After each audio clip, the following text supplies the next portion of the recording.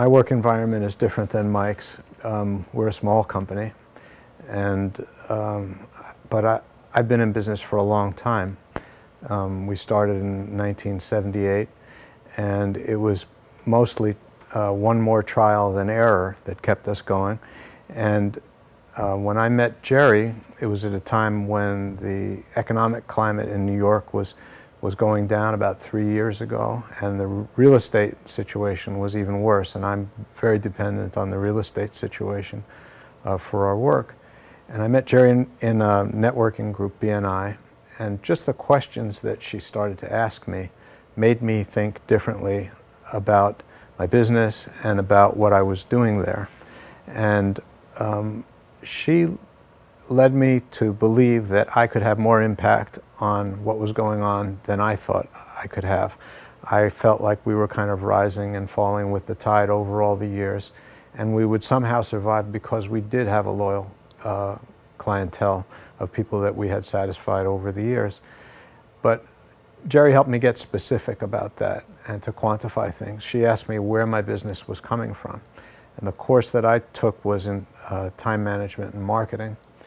And I went through these same kind of personal questions, personal attitudes, the things that I brought to my business. And I determined that a lot of my time was wasted by being too open to my employees all the time. I mean, I've kept employees over all the years. I don't know whether it's exactly loyalty or we just put up with each other, but one way or another, I've got people who are with me for a very long time, and I'm receptive to what they have to say. But it was disturbing my day. You know, if there was some problem going on, I'd hear about it, I'd deal with it. Another problem, I'd hear about it, I'd deal with it, and it would take me away from doing other things. So she suggested that perhaps I ought to organize those kinds of discussions to a certain hour of the day, which I did. And I said to the guys, you know, if there's something to talk about it, we've all been doing this together, you know, for a long time now. Hold on to it. Come in tomorrow morning before the job is going to go out. We'll have a chance to talk. And that did two things. One, it gave them time to think about the things that were worth really bringing up. So a lot of them didn't get brought up. Two, a lot of them didn't want to get up early, so I didn't have to deal with it. And three, if the problem really persisted, they would get up early and I would. And it left me more time during the day to do things like you were saying. I was doing things that I should have delegated. And one of the key things that Jeri mentioned to me was that if indeed I am the boss, I should do the things that I'm good at and the things I like. And if I could identify the things that I need to do that I don't like, why not have somebody else do those? And that's what I did. And that freed me up just enormously in terms of being able to devote more time to talking to customers, to doing estimates, to following up, to interceding where I really needed to, and to develop plans for the business. She also asked me how much of my business was coming from referral, and my answer was a lot. And she said, well, how much? I don't know exactly. Well, keep track. How do you keep track? I'll ask people when they call. I'll know who's calling if we dealt with them before. Do you have a customer, she called it a CRM program. I said, what's CRM? So I learned about customer relationship management programs, and I started entering all of our customers who were calling into this database in effect, and the guys that were working with me in the office did the same thing. And we were tracking then how many of these people were repeat customers, or how many people were coming to us from previous customers where they'd been recommended. And a lot turned out to be like 90-some-odd%.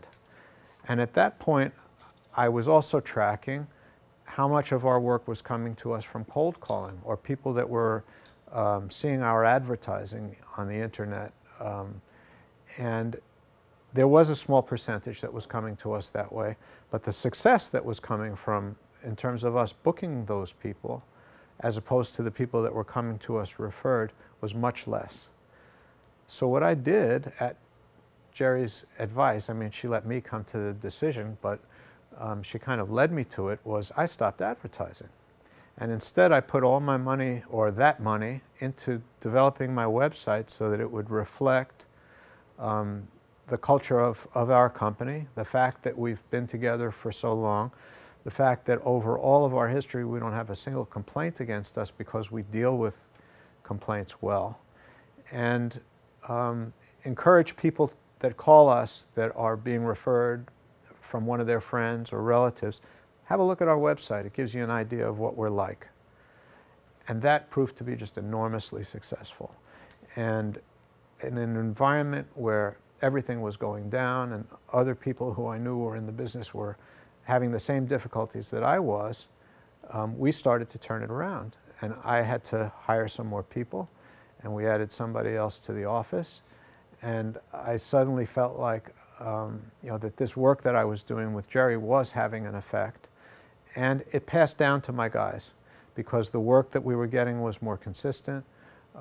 They were knowing that we're returning to customers, that they were requested a lot of the time, is so-and-so still working for you? Yeah, well, it would be great to see him again. So we were able to do all of that because of the system that we put in place as a result of my work with Jeri.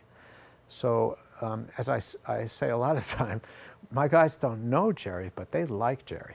And we're going to expand the program now so that we are going to have meetings with some of the guys in Jeri to take it further.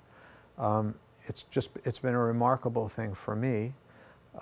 I've been able to still be myself, still be relatively happy, which was more important to me always than working the 14-hour day and getting crazy behind it. I still worked the 14-hour day, but I somehow wasn't productive enough. And now I'm much more efficient at dealing with things, and it's translated down to what goes on for my guys and my customers, and his grandchildren. And my grandchildren, and it's given me more time for my grandchildren. So I have a system in place now where I can leave, and I'm always reachable, but I can leave. So I thank Jeri enormously for all of that, and I can't recommend her more highly. So thank you so much, Lenny. Thank you.